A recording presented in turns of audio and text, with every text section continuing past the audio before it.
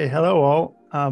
Recently, I saw Belle, the newest Mamoru Hosoda movie, which I found quite strange because I really like this director, and I like how he always approaches the familial issues with the way that he approaches family and issues concerning families.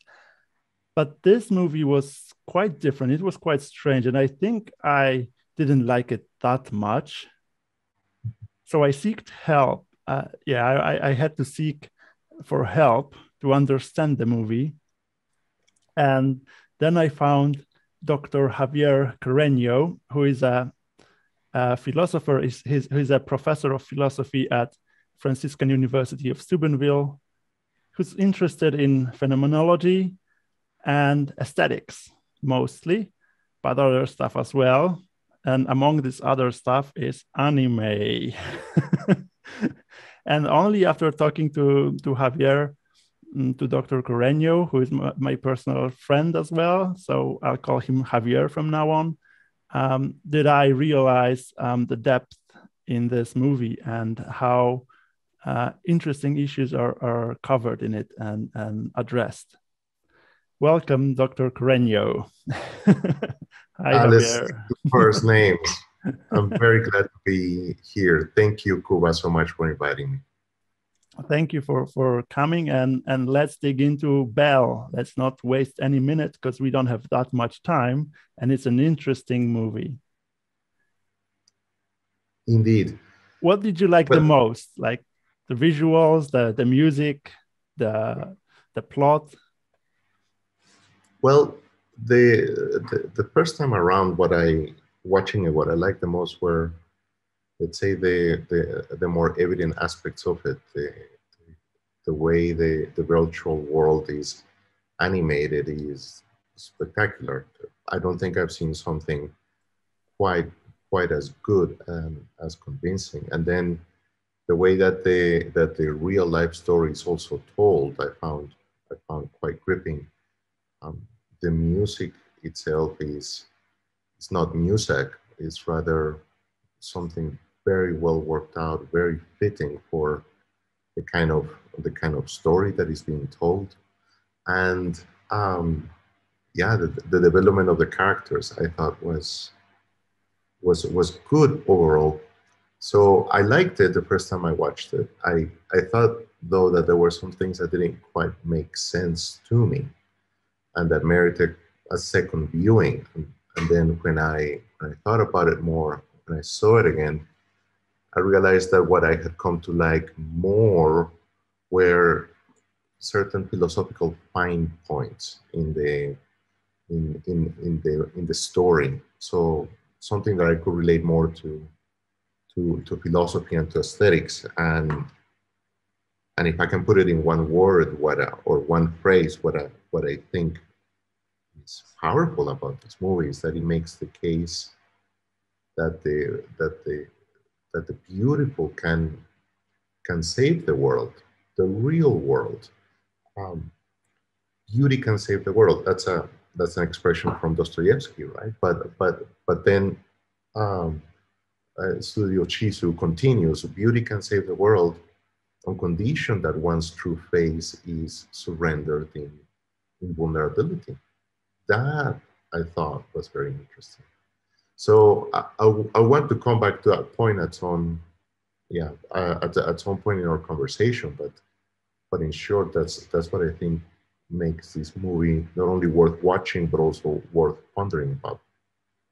Yeah, so at first glance, definitely the packaging really strikes you, the visuals, and the music really stays with you. But yeah, what you're saying is that after a second watching, you really get the highest or the higher plane of ideas hidden in it. But let's start with the basics. So what the movie is about. So it's about a very current topic because it's about like your alternate identity and about the metaverse or the virtual world.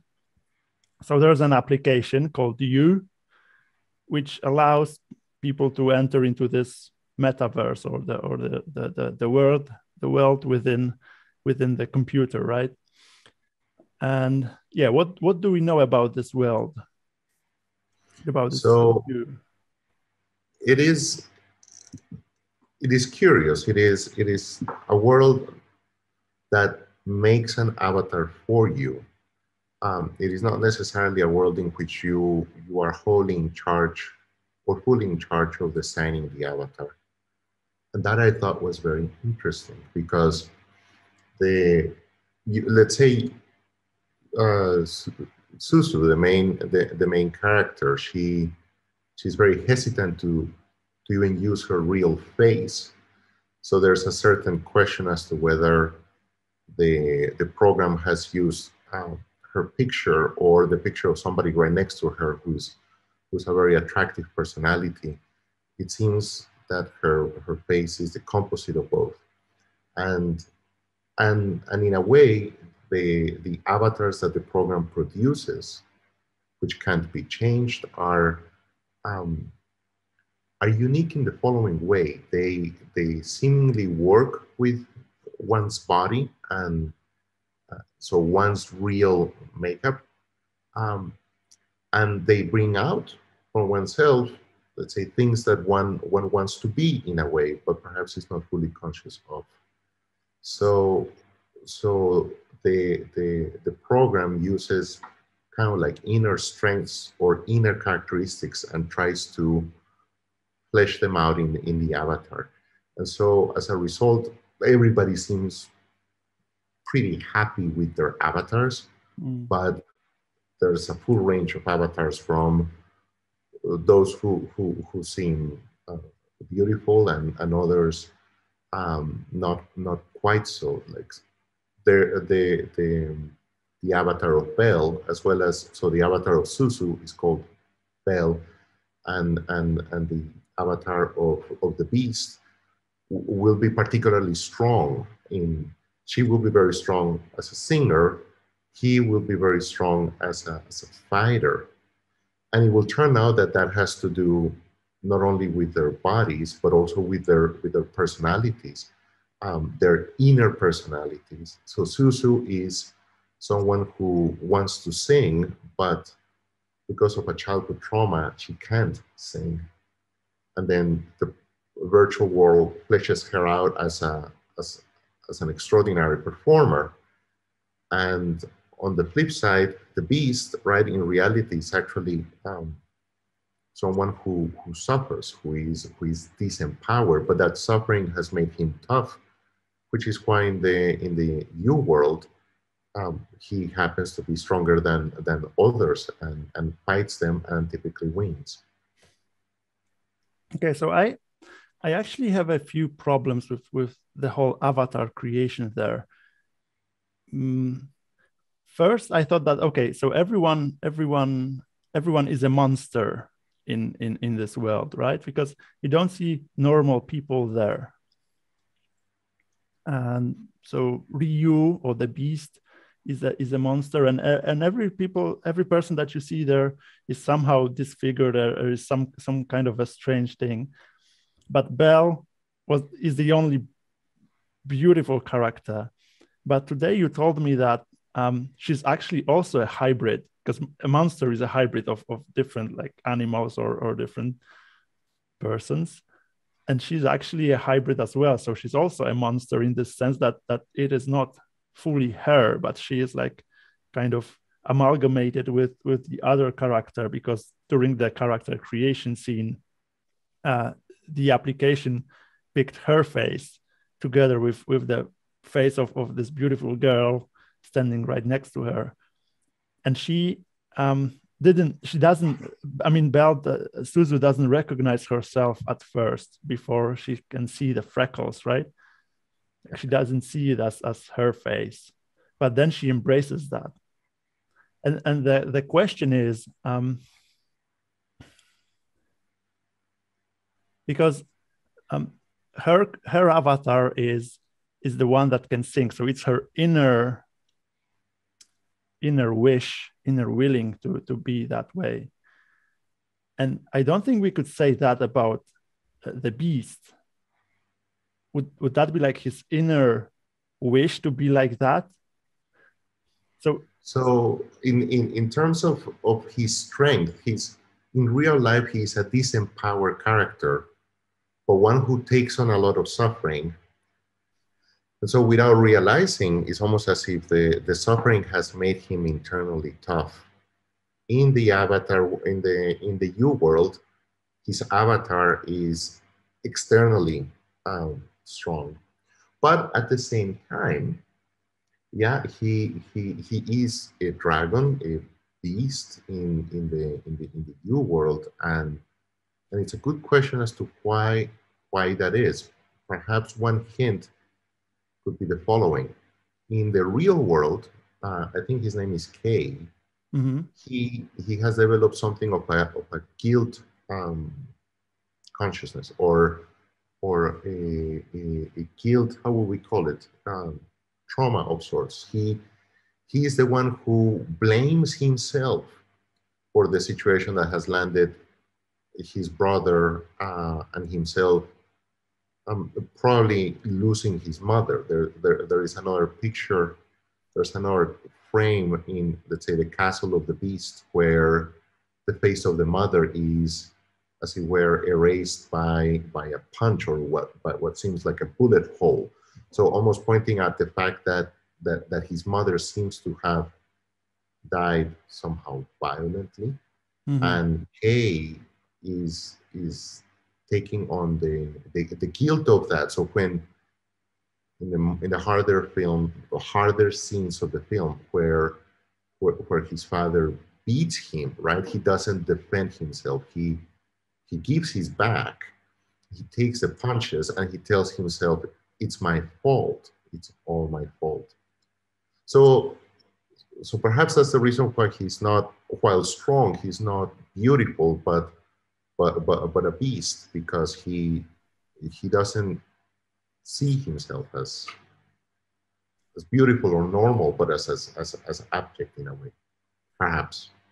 Okay, so we can see that you the advertisement for the application promises you a fresh start. Like, you cannot start afresh in the real world, but you can start afresh in you. But that's quite a misleading advertising, as advertising usually is,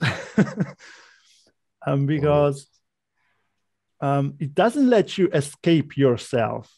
Like, you cannot come up with your identity. It's not like our internet reality, where you can like invent your own identity and be whoever you please to be, because it gathers data from what's inside of you.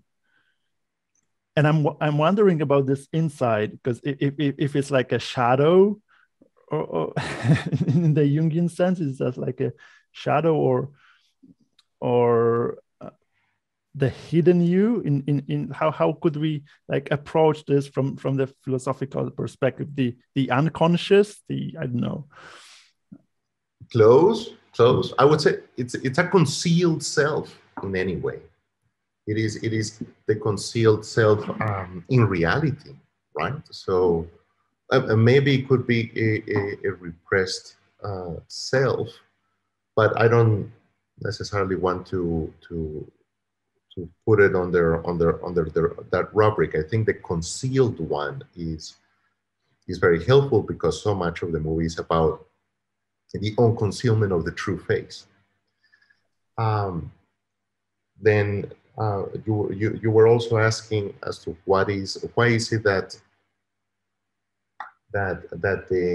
the advertisement of becoming a new self is fulfilled in a world in which the avatar is made for you, instead of you tailoring the avatar to your own likeness. And the less charitable answer would be that making your own avatar is kind of time consuming and effortful and difficult, right? If investing yourself into a virtual world, it could become not just a hobby, but a part-time job.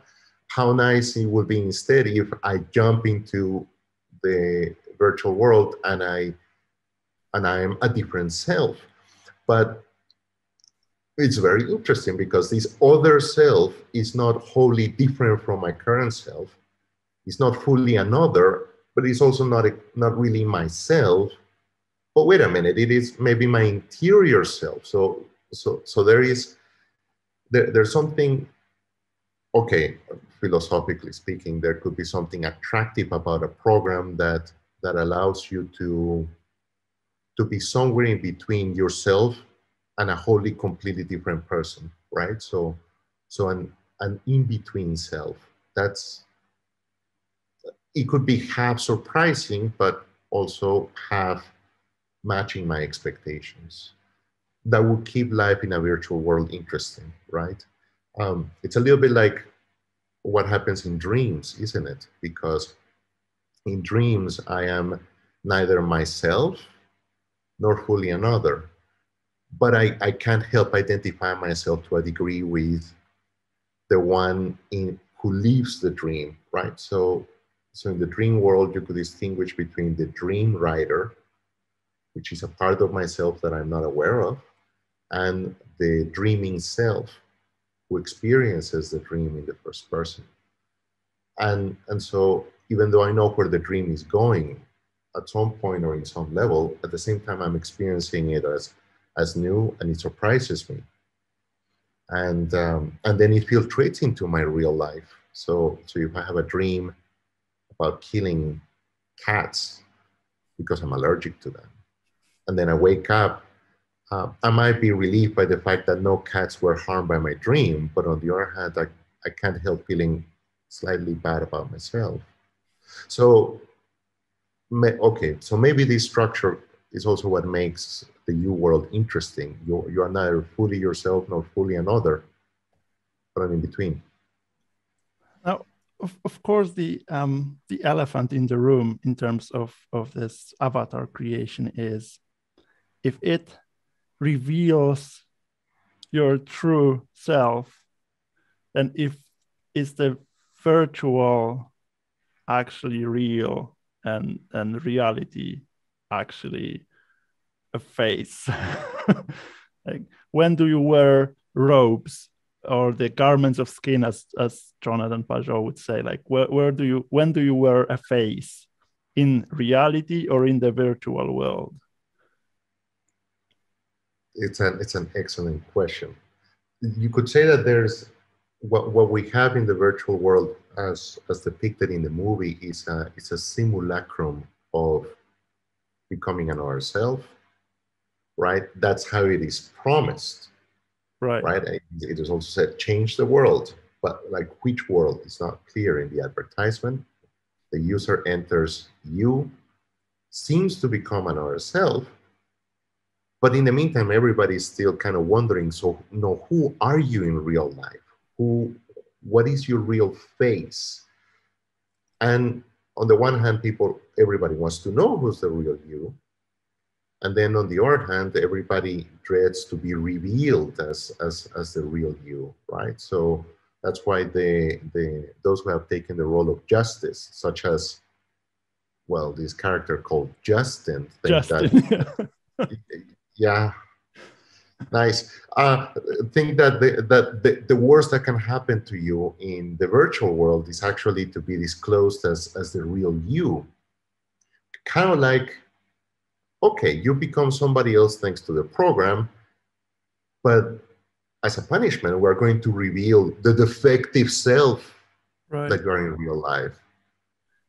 So there is that contradiction, and I think it's nicely, let's say that is fitting, in the sense that if by entering into a virtual reality we could fully and completely forget ourselves, then our virtual reality would become a hallucination, right? We would become wholly different from ourselves. We would be completely severed from reality, but that could be traumatic, right? Whereas remaining oneself while putting on robes and playing on a pageant is actually quite fun, as carnival revelers know.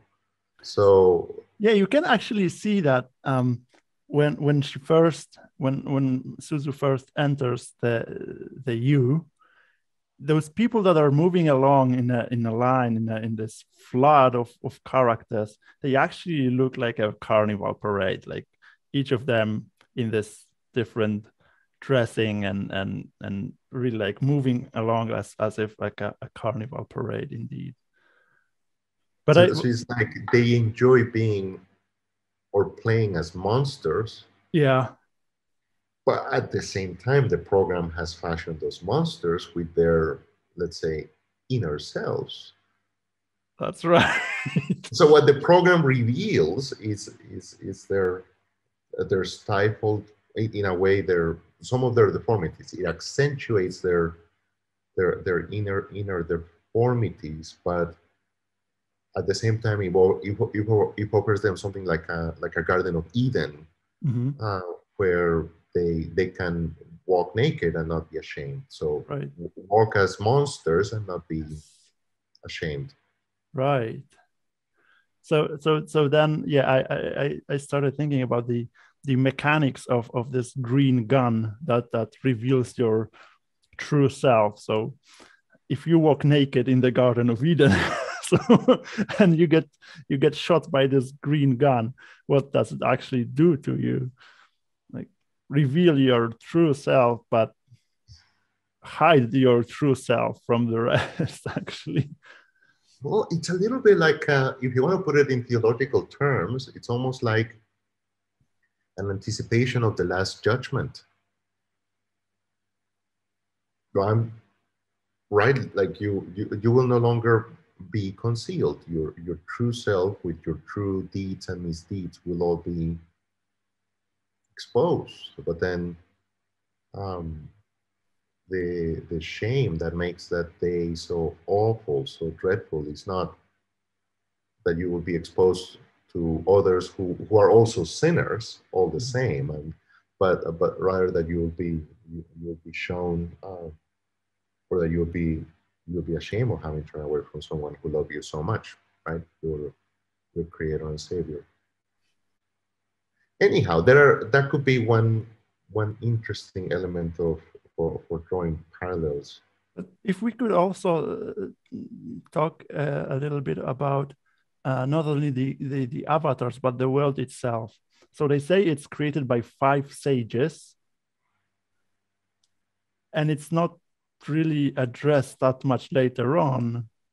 But there are those 5 ladies that are training to become for Christmas. They sing Christmas carols, or is it for Easter? No, for Christmas. Yeah, Christmas. Yeah. And there's 5 of them, and I started wondering, like, if they are like, the singers that sang this world into being. That they are retired programmers. Yeah, kind of. I have not thought of that. That's an interesting interconnection, because there's one thing that I don't understand, and that is why, okay, many things I don't understand here, but one of them is the fact that the 5 of them know that Suzu is Belle. Yes.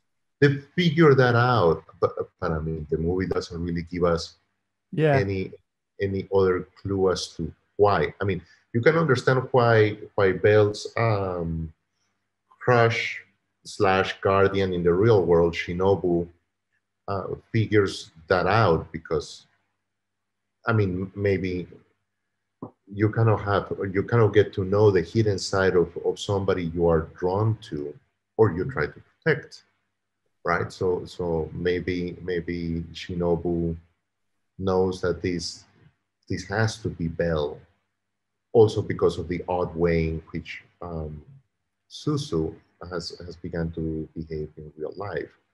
It is clear that she's hiding something, and her dad also knows that, right? It's very evident. But as to how those 5 ladies know that she's Belle, yeah, that's a good question. I don't see how the movie answers that, but it's a good suggestion. Yeah. Anyway, because the 5 voices that sang the world into creation and never go back. They just They're never mentioned again. They're never mentioned again. So it's really strange, because why would they put this trivia into this, into the presentation of the world, that there are 5 sages, and like it's like a gun on a, it's like a rifle on the wall that never shoots. Right? Yeah, that's true. Wow, it could lend, like, here's one interpretation, take it or leave it. It could be like the reference to God made by these, like, Freemasons, right? Mm-hmm. So it's like, well, God created the world, and he's watching from a distance, but he's not really intervening in the world, right? Yeah. It is somehow or somewhat a world left to its own devices, where the underlings are the ones who are trying to take some charge. So actually, Justin's points about the need for justice, even in a virtual world, and because there are also villains in a virtual world, that's something interesting. He's telling the truth. But he doesn't understand that he's actually part of the problem or part of the solution, because he's getting too hot on the sense of power. In any case, yeah, a suggestion. One of the many weird intricacies of this flat world. Maybe I could say more on that. Yeah, if you could, like the flat world, the strange city that looks like a I don't know, radiator, CPU radiator. It's really like, yeah, very repetitive and very organized. I mean, orderly. It's a move. Well, this second time around watching it, I felt like there was something going on with shapes. It's a movie that also wanted you to think about shapes as having a certain kind of meaning. So that's worth trying, right? The first time that the U world presents itself, it's not a U. It's flat. It's a long line. It has seemingly no beginning and no end, right? And then it will disclose itself with many layers. But at first blush, the first thing that you're presented with is this horizontal line. So I take that to mean that the virtual world is not like the Earth, which is round, even though, or like a terrain which we experience in real life as having a sort of topography. No, U is a flat world, which is good is good in the sense that our virtual worlds, just like our imaginations and dreams, tend to be kind of flat compared to reality. There could be something like a one-dimensionality. Think of like that dream that I told you a minute ago, or confessed a minute ago, about killing cats. It's flat. It's a one-dimensionality, right? But then it bifurcates and it turns into this city. I'm losing you. Okay. Sorry. So it's flat. Are we there? And yeah. Okay. Now I can hear you. It's flat first, and then it is flat. Transforms into a. Well, it transforms into many levels. Oh, there's a very good term that Pajot uses for this. What is it? It is like like a snowflake that fragments, or that percolates, that becomes divided in different. Yeah. Okay, the term escapes me, but it begins flat, and then it just segments and divides in different levels, so that there's not a good orientation between what is above and what is below. It's a kind of maze, but it's not constraining. It has a fractal structure. That's probably the word. Yes. Fractal. It does have a fractal structure. But right. So it is a horizon that becomes fractal in a way, and it doesn't have an up or down. So what happens in a world that is designed like that? Well, you begin to miss and to look for circularity, right? And so there's the image of a either of a moon or of a sun that has been partially eclipsed by a moon. Mm-hmm. And so that is added to the horizontal line in the new world, which gives it a sense of openness. There is something like an inside the U city, and then there is the outside, which is a U landscape, right? It gives it a horizon, but it's still somewhat of a flat world by my standards.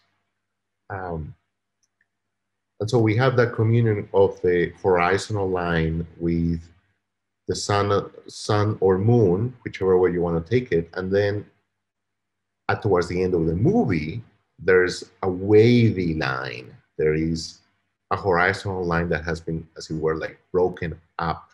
Mm-hmm. So there has really been a change in the U world Mm-hmm. that is not easily explainable. Then when Belle gives her concerts, like at first it's a sphere, right? A solid sphere. Again, no direction of what is up or down. No sense of gravity at all. Um, and then her second concert, people crowding around Belle, right, eventually withdraw and they create something like an Mm-hmm. egg shaped. Then when Belle reaches out for the light of justice, right, the light of that reveals her true self, we see that the light also cracks the egg somehow. The light that is, and the egg seems to be melting almost like a cloud, right? The image of the light piercing through Mm-hmm. the cloud reappearing, then again towards the end. So, well, what will be the conclusion of this list of descriptions? Perhaps something like the following. The And you can push back on this, okay? But the world that first appears as flat has been fragmented or broken up, or it has been shaken in any case by a real love story. What kind of love, that also remains to be discussed, but um, it is a world in which, like the egg that cracks open, there is some unconcealment of a true face, and yeah, it is a world that remains pierced afterwards, that remains affected by it. Um, okay, So my thoughts. I believe in the symbolic world terms. Hopefully, I'm not doing something illegal here. Is that the world at the beginning, when it's flat and there's like just those two dimensions, it's just the dry land, just order, just hierarchy, nothing else, like without life. And then when you have this egg, which is like the symbol of life, and it breaks and it opens, and yeah, so she brings life to that space. Like it's just space at the beginning, and then after her actions, it's space completed with time, with the cyclical time, with the circle. That's very And then it's fully stable. Like she gives life to the hierarchy. Yeah, and she gives light too. That Right. scene is hard to top in terms of emotional involvement. It's Okay, but so anyhow, let's move on to the characters. Let's talk about Suzu. So she has lost her mother. She lives with her father only, and the way she lost her mother was that her mother sacrificed herself to save a little boy. And what's important, it was in a river. So she drowned, right? And what I was quite disappointed with in the movie was the complete lack of any type of a relationship between Suzu and her father up until quite the last 10 minutes. And the father was not addressed at all. Like he lost his wife after all. Like he must have been facing the trauma as well, but he's like completely out of the picture. So in Hosoda movies, we always have this family thing, and here the family felt like, to me at least, in the first 80% of the movie felt like it was just missing, right? Okay. Yeah, I agree. The father figure seems downplayed, maybe quite arbitrarily. So it is interesting how not only this movie but also anime in general very often displaces the paternal and the maternal figure, kind of like to cast a stronger light on how the younger characters develop seemingly on their own, seemingly by themselves. But maybe we could argue for the paternal character by contrast to Kei's father, right? So we have two poles of the spectrum. On the one hand, we have in any case two fathers who have lost their wives, right? Who have children, but maybe they despite their good intentions, if you think that also Kei's father is originally or initially acting out of a good intention, despite their good intentions, they are not reaching to their kids. But then they respond to this failure in diametrically opposed ways. Mm-hmm. So Suzu's father lets her be. I mean, he asks his decline, knows that something wrong is going on, but cannot really push his way, or he decides not to push his way. He gives her full reign, right? And you can argue about whether that is helpful, like whether that is part of the solution or part of the problem. Whereas Kei's father is clearly overreacting. He's also grieving, but then in his grieving, he's turning against his own flesh, his own children, right? There's that earlier scene where Kei's father says, kind of like in a video, I guess in a GoFund Raise Me video, we lost the mother of my children, but we are still a happy family, right, kids? And the kids are like, right? So there's, I think those two figures are designed by way of contrast. Mm-hmm. What do you think, or why would you find that satisfying or still dissatisfying? But now this thought just appeared in my head, that what's good about this is that Suzu's father is not like comically super close and caring father that is so super close to his daughter after the loss of his wife, right? Mm-hmm.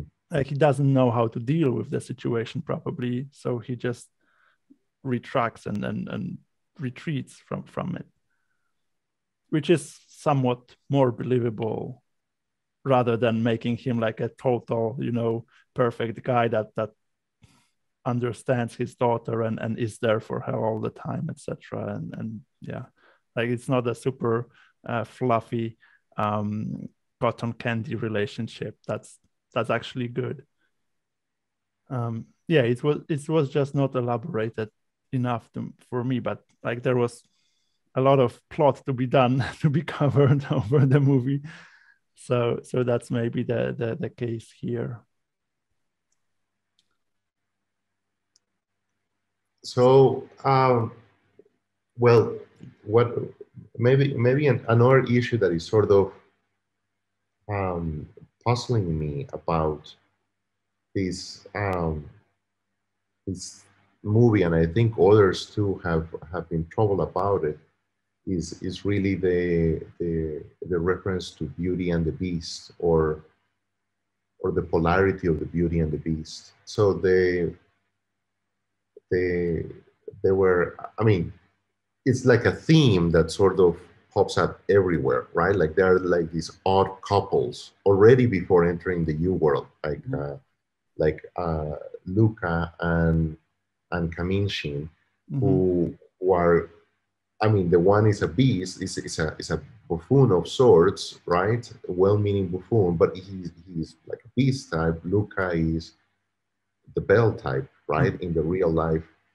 So we have a reference already there. But then when we enter into the U world, and when Belle becomes Belle and meets the beast, there is this back and forth, there is this coming and going, there is this mutual attraction that is, well, at first blush, difficult to understand. And then there are all these other references to the castle, the beast, the Beauty and the Beast. People will necessarily think of their previous encounters with this story with Disney, right? And it seems to me that there is like a clear allusion, a bit of a paraphrasing or quoting of Disney here, but also with a difference. And commentators on this movie have been puzzled by it. They think that it is the part of the movie that works the least well, that almost seems redundant. But maybe it would be worth thinking through that. So, what do you think about that? Well, the first strange thing is that when she enters you, she gets healed immediately, like almost automatically, like she's already healed, right? Because she couldn't like put out her voice, and now she can be the best singer in the world. While he, upon entering the world, it's not in any way healed. Like it doesn't give him. I don't know if these fights that he takes on are give way to his pent up emotions or something, but it doesn't seem that his situation is in any way progressing, while like she becomes more open in the real world as well, thanks to her success, let's say, in the virtual world. Yeah, I also saw those reviews, and they keep saying that the whole Beauty and the Beast thing was kind of forced, and it was like overdid a bit, like so, too close, too like that the resemblance was too much, too strong, like they pushed it too hard. But I don't know. Well, let's try this, because I was hoping to. I mean, I can admit, by the way, that for a first viewing, it's sort of too much, right? And it seems distracting, right? Like too strong of an homage to its predecessors. It would be more useful, or it could be more interesting if we highlighted the contrast or the difference. So what I took as a main contrast that helps the story is the following. Take a minute or consider for a minute here the animated version of Beauty and the Beast. So I don't know the one that was played by Hermione. Yeah, Hermione. I don't know that version. I'm fine with Disney's version. It's just gorgeous. It's well worth looking at.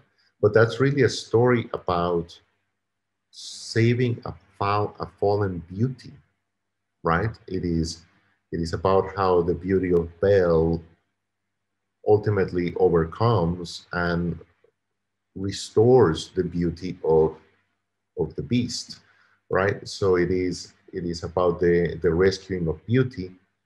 Now, it also had an element of self-sacrifice and resurrection, right? So the beast earns um, Belle's heart by saving her, by ultimately surrendering himself to Gaston and his minions, and fighting not without courage, but also not without compassion. Um, he seems to die without fulfilling the promise, but actually, by dying the way he does, he fulfills the condition, right, of the enchantment put in place on him, and and he's given back everything, right, including his beautiful outward appearance. So we have at the end of the Disney movie a fully restored person, beautiful without, beautiful within, beautiful everything. It's a happy ending, right? Um, in other versions of the Beauty and the Beast story, like for example, Jean Cocteau's, which is also well worth watching, uh, La Belle et la Bête. There's a transition from dark Gothic to light, so there's kind of like an aesthetic redemption. There's we enter and the world is full of, I mean, the castle is full of gargoyles and it's kind of like dark and creepy. And then afterwards, there's a nice aesthetic restoration of sorts. What I think um, Studio Chiso with this movie wanted to propose was the following. Let's think of a Beauty and the Beast situation in the virtual life where beauty, so the beauty of Belle is actually matched up with real everyday tragedy, right? What will it take for this particular Belle to save this particular beast from actually a really ugly and scary real life scenario, namely being the victim of child abuse, right? And and so that seems like an interesting poetic ambition of sorts. Let's use this setting not just for the sake of decoration and bringing people back to enjoyable moments from our movies, but actually let's ask what it will take for beauty to save this kind of real life beast, harmed beast. Anyway, so maybe I'm just mentioning what is quite obvious about the plot of the movie, but I still think it is at least a worthwhile ambition. Whether it succeeds the whole way so as to justify it, that could still be debated. But it is at least an interesting question because it is about indeed reconnecting, not ending up in a happily ever after, and that's not how the movie ends. But how do we end up back in real life, made more manageable? Mhm. Okay, so um, please refresh my memory on the original Beauty and the Beast. Um, was Belle like a perfect character from the beginning, or did she have to face any kind of change before she could save the beast? It seemed very minor. Um, I will have to watch it again and do a more in-depth analysis. But I have the impression that in the original movie, so the Disney animated version, um, she had very little to. Well, she had fears to overcome, right? But um, the one who goes through a greater conversion is definitely the beast. Mm-hmm, mm-hmm. In this movie, in Belle, it is the emphasis is more on Belle's conversion, Right. right? So that's an interesting contrast. Okay, and the characters are, I think, more similar in a way than in original Beauty and the Beast, where you have like those two elements which are on kind of the opposite ends of the spectrum, right? Like the beauty and the ugliness, right? And here, like, they both are they are on the same boat, kind of. Like, they both lost their mothers, and they both have to cope with that. I have a very wild idea. I don't know if I could make sense of it in any way. So there is this guy on the internet who analyzes memes. I think it's called like meme analysis or something like that. And he deals with symbolism of memes, right? And his claim is that the internet is the devouring mother, is the collective anima of humanity that takes you in, like, and covers all your needs, but never lets you go. It wants you to stay with her all the time, right? Like that she can entertain you for forever, but just be the good son and stay inside. And like, I was trying to make, like, it's a wild idea, but I love it. I like the internet as a collective anima is just perfect for me. But I wanted to like connect it to the movie, like those two characters lost their mothers, their real mothers, and they enter the internet to have this like a prosthetic mother. I don't know if I can like go any further with that thought. I think, well, I think of the internet more as a siren figure. There's a lot, but okay, I'll have to chew on the devouring mother. Maybe it is truer than I'm comfortably accepting at this moment as an internet user. Yeah. It could, yeah. There's a sting to that. There's a sting to that. Whether you is like a devouring mother. Well, there is a sense in which, when, at least in Belle's Susu's case, when she enters you and becomes Belle, I thought of this. She becomes in the image of her mother, but on a surface level. Her mother could sing. Her mother could swim. There's this rehearsal or like this very nice presentation right before the concert where she swims. There are dolphins, right? You would explain for the sea animal imagery quite nicely. And so you could say that by becoming Belle, in a way, Susu takes on her mother. She becomes partly her mother. There is, and so she sings, and it's a very successful figure. The arc of the movie goes then from assuming kind of like an appearance of sorts and a rehearsal of the mother, to actually understanding the mother more deeply, particularly her self-sacrifice, right?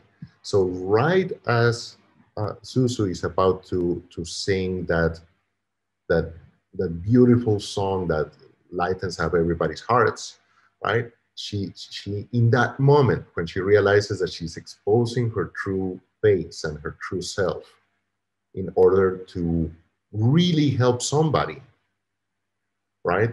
The end, she remembers again what her mother did, and surely that's a very pathetic moment. Like obviously from that moment she begins to sing from the heart, and the song is very sad, but uplifting in a strange way. It carries everybody.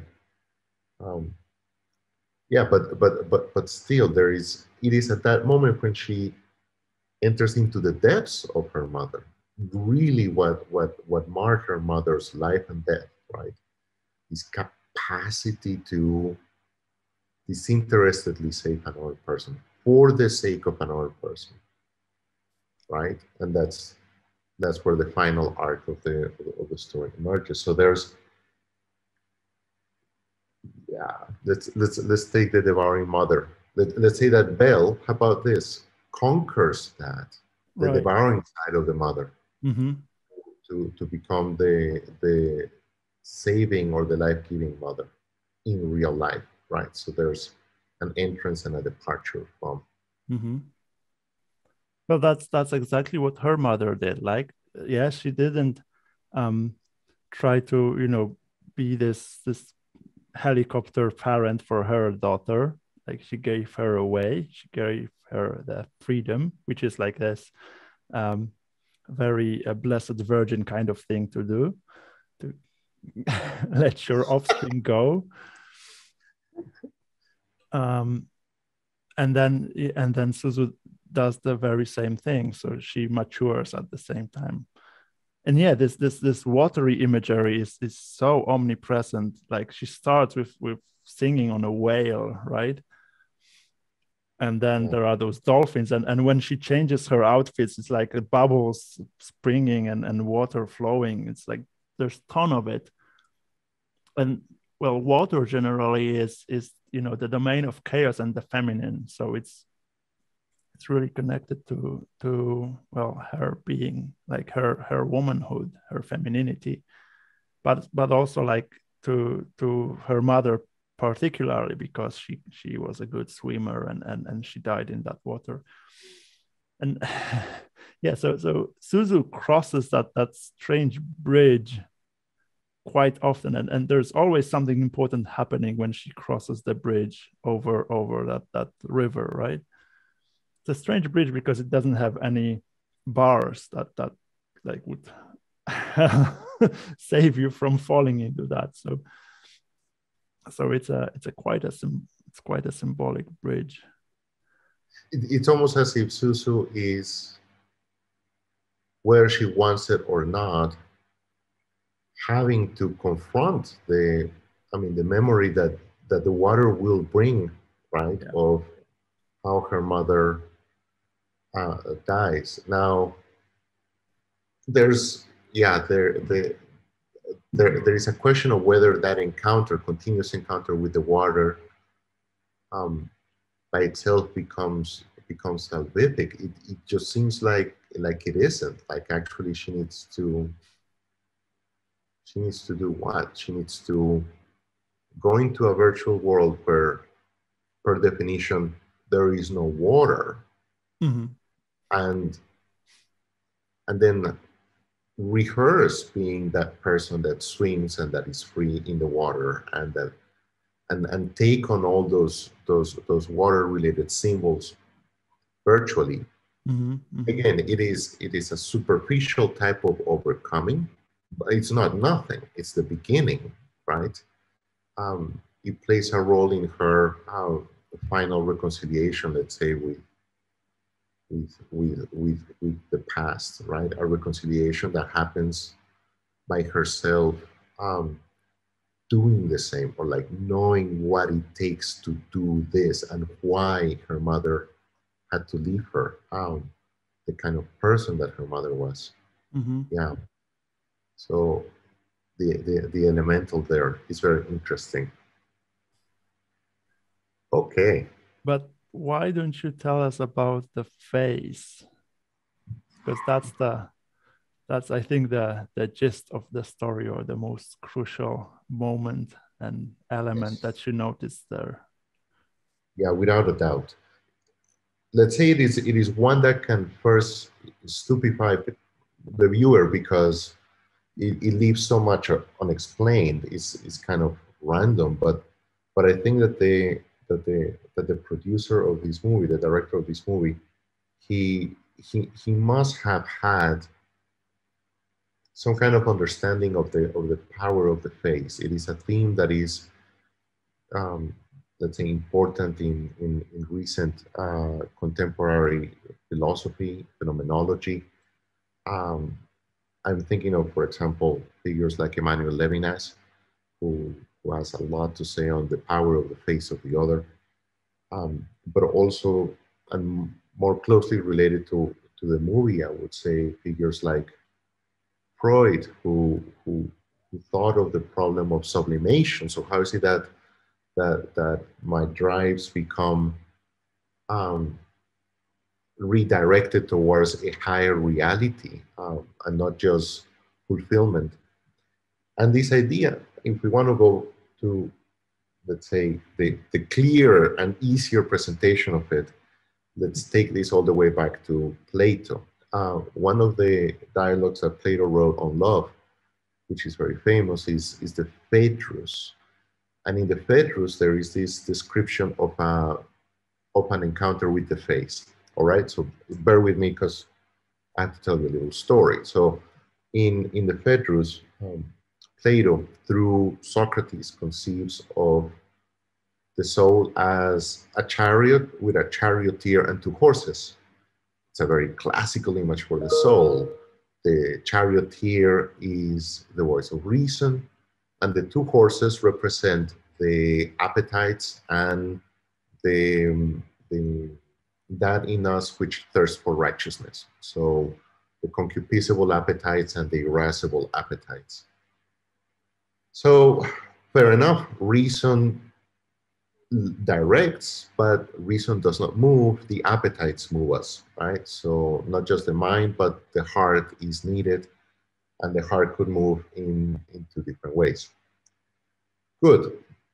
So in the Phaedrus, Plato examines the situation where the charioteer and the two horses are drawn towards the beautiful boy. So that's in the context of Greek cultural standards for beauty. For the Greeks, post-pubescent boys were most attractive. They were a symbol for beauty, also because they were most successful in the Olympics. That's a different story, but sticking to Plato's image, the charioteer and the two horses, so the three parts of the soul, are drawn towards the beautiful face of the boy. And as they begin to ride, the charioteer and the irascible horse, the noble horse, they realize that they could trample the beloved, so the beautiful boy, underfoot, if they give free rein to the appetite. So they try to negotiate with that other horse to slow down, to stop, to postpone, etc.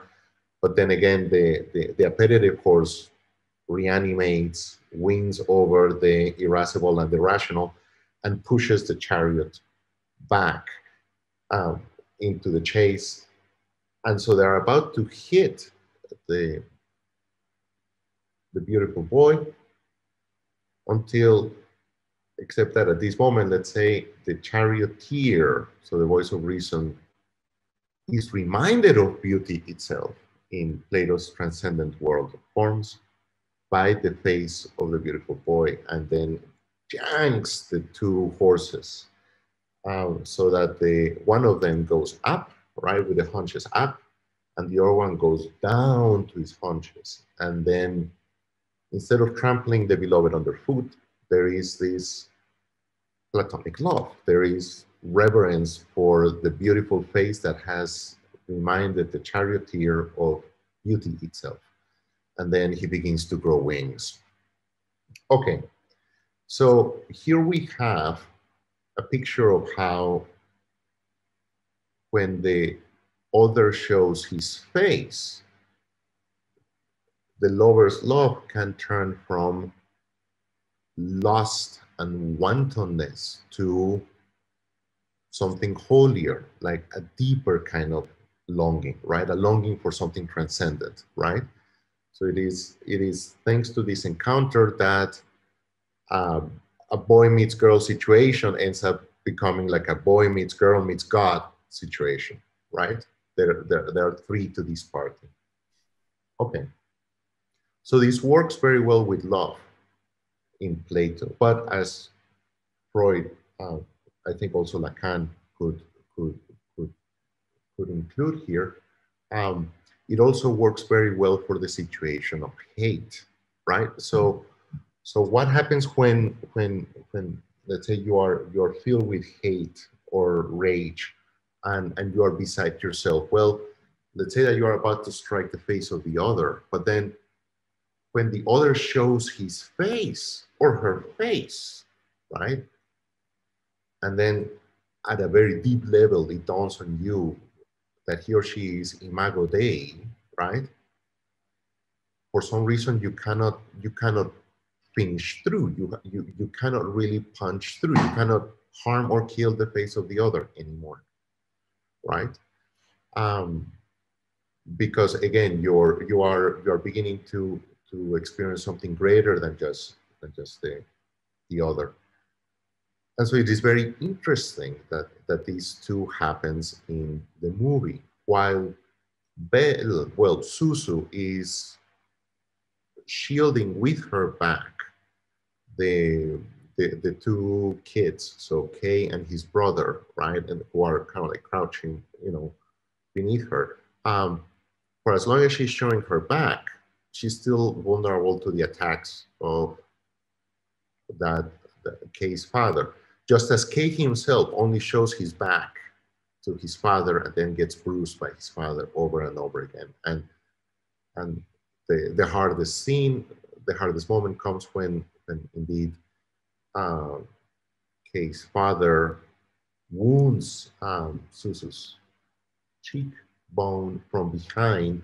He can do that because he's not seeing her face. But then when she turns around and just shows him her face without that is not deformed by any gesture whatsoever, just her plain, simple face and her stare, her gaze on him, right?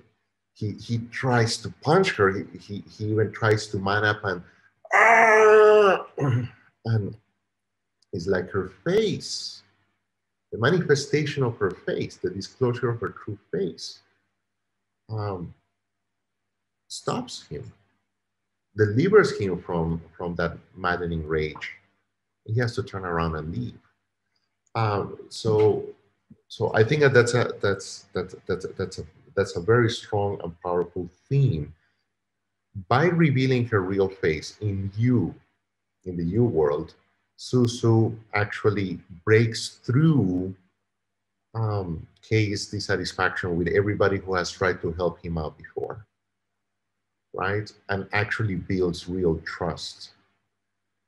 Then in the real life, by showing her real face in trying to defend, right, the two boys, she in a way saves them and also delivers the man from his rage. So it is that's what I take to be as a very powerful insight, that when our real face is revealed, we can overcome dreadful everyday evil when our face becomes vulnerable, and we deal with that vulnerability not by concealing it or hiding it, but by showing it, right?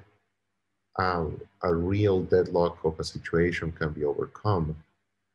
And I want to tie this back to something Christian, if you would allow me, because there's um, there's much to be said or thought about turning the other cheek, right?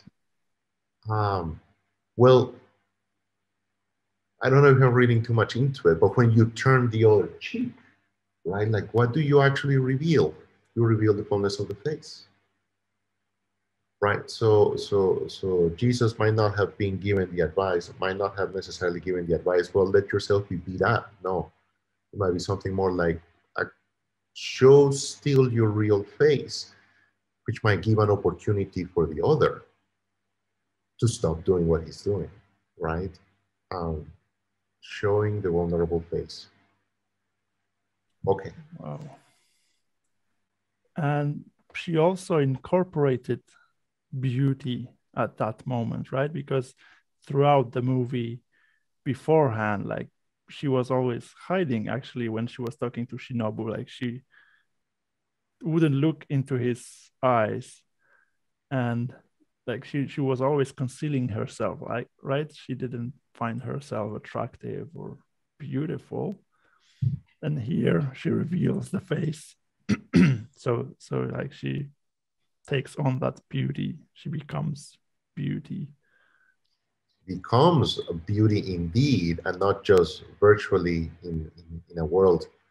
Now, here's, if you would allow me a second small Platonic theme to come on board here. In the same passage in the Phaedrus, so Plato has just described through Socrates how the lover has his love purged, right, and purified. It is by looking at the beautiful face of the other. But then right after that, he tells the story of how the beloved, so the one who is beautiful, how the beloved is saved, or how she recognizes, or how she's reconnected to beauty itself through the love of the lover. And it's an interesting problem, isn't it? How can I fall in love with someone who's not beautiful? Or if you want to put it in more theological terms, how can I fall in love with an invisible God, a God whose face I do not see? Mm-hmm. And in this text in the Phaedrus, right, um, Socrates describes the situation of touch. He says that it is by actually through touch that the beautiful one realizes the inner beauty of the other, recognizes that the virtuous lover is also beautiful, and then has a pathway towards beauty itself, or is able to recall beauty itself. Okay, um, let's bring that back to Belle. So how does Kay recognize Belle, or recognize that Susu is Belle? He doesn't take her word for granted, right? He's too suspicious. Mm-hmm. He has been approached too many times before by well-meaning people who haven't changed a thing, right? Um, but as Susu is first protecting him and his brother, right? She hugs him, and there's that touch in the way that she hugs him that makes him realize this is Belle, because in the U world, right, it was through not just her song and her appearance, but through that gesture that he was moved. He recognizes her, right? He recognizes her by something invisible, and then he can freely confess his love uh, for her. And it is the love of a 14-year-old boy. It is, there's something very, very tender about it, very innocent about it. But in any case, that too is worth pondering. How can the beautiful one also be redeemed, or can how can I recognize the true face of the other person? It might have to do with what I cannot see, but with something that I can touch. And I like it that this movie highlights that there's after all something like contact, um, like the touch of the other, the non-sensual touch of the other, that can nevertheless reveal something divine and transcendent to me. The other and beauty itself. So actually, the most popular scene from this movie among viewers is actually um, the one that also is about that, but in a slightly different way. When it's the scene at the train station, again, between two worlds, it's a meeting place on a bridge of sorts, where you have Kamishin and Luca admitting to having feelings towards each other, which is like the very same concept, but presented in a, like in it's a parallelism, right? It's a something. It's a different thing, but the same concept, right? That's one of the most. That's one of the scenes I also enjoyed tremendously, and I couldn't quite figure out fully why. Maybe I still haven't figured out fully why. There's something very clumsy about it, about Yeah, this classic machine who, I mean, whose stars are so perfectly aligned as to like ask the right question, yeah, thinking a joke and not actually ends up being the question that discloses the true feelings of Luca, and she hides her face. right. And how much trouble he has with like approaching her face, right? How reluctant he is to accept this reality, to like turn the other cheek, let's say. Yes, yes. He can't. So again, she discloses in her vulnerability Mm-hmm. her feelings, and Mm-hmm. and he's too overwhelmed by it. Yeah, He can't quite. I mean, he would rather run away, but then he's brought back, right? He's asked that question: "Aren't you happy? Don't you think that this is a right. blessing that Yes. he helps you?" And and then he mans up, and it takes a real manning up of him. And then he asks that weird question also: "What are your hobbies, or what music do you listen to?" "Oh, I like Belle." "Oh, yes, I like her too." And "You remind me of her," Yeah. etc. And Yes. it's a weird conversation, but it is a very, very touching um, scene where indeed you see an echo of that face-to-face encounter, right? Um, so this is kind of like an Easter egg. There's or a Kinder egg. Mm-hmm. Uh, there's like that mirroring, that sub plot that mirrors the Yeah. bigger plot that mirrors Yeah. the real world plot, right? And We call it the matryoshka.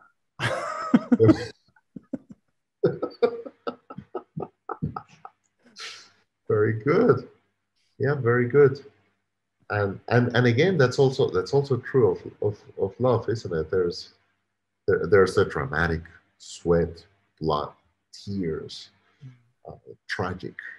Then there's also just the comic facing up to the other, the realization that the other indeed is in love and taking ownership of that, and how that actually opens up a real horizon, not a fictive horizon, a real horizon for a face-to-face encounter.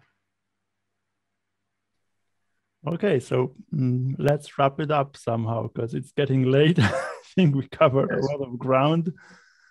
Yeah, and we're turning into pumpkins. So, a good essay needs a conclusion. what would it be? Well, if you have a concluding word, you can start and I can follow.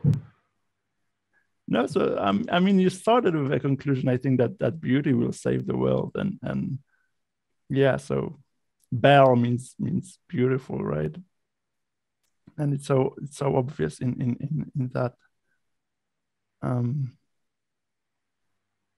yeah, I wonder what's the connection between Belle, like her name Suzu, and the bell that she used, and then Belle as the beautiful one. So like the waking up is beauty waking up. Something she woke up that world.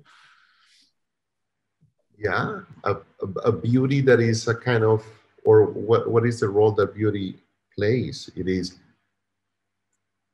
not an end of be all of it all. It's a harbinger. It is like a bell. It calls us to.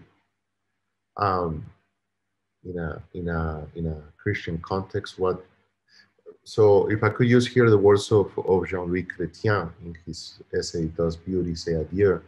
He makes the new claim that beauty initially draws us to itself, but actually ultimately wants to send us away from itself and towards the source of beauty, right? Right.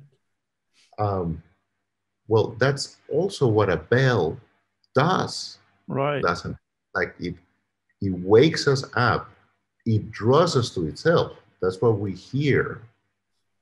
But the point Like is the not to church bell.